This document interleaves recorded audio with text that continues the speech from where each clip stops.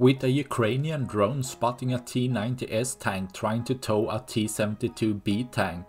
Both of them had been abandoned.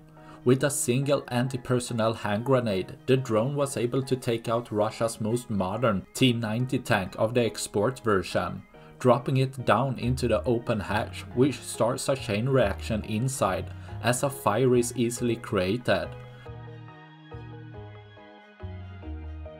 causing the ammunition or fuel to often catch fire as well, showing a bad situation of the T-72B becoming immobilized to something worse, as possibly a FPV drone struck the T-90S tank that was trying to tow it back, which turned even worse as a drone created an internal fire which completely destroyed the T-90 tank, showing Ukraine stepping up each time, turning Russian tank into scrap metal, leaving less for tomorrow.